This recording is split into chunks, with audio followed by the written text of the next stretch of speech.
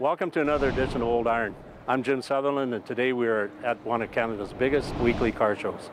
And I'm Jerry Sutherland, and we're here to talk to the guy behind this incredible show.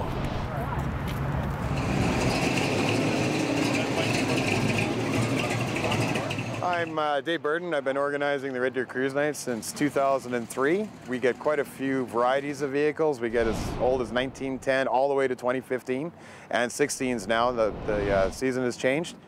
We're now considered the largest cruise night in Canada for a weekly basis. Generally, other places, even the major centers, they're barely breaking 400, and they've got a heck of a lot more people than we do.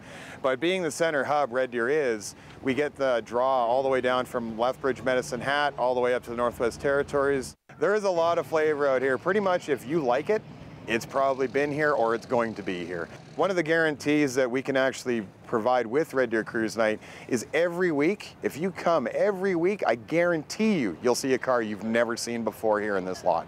Central Alberta car culture is so amazing. There are so many car people in this town. It doesn't surprise me. What surprises me is what I haven't seen yet, because there are so many vehicles in this area and so many car hobbyists. It's just a mother load of car people here. These guys, they bleed motor oil. It's as simple as that. And Red Deer's such a huge venue for that kind of operation, and we're just part of it.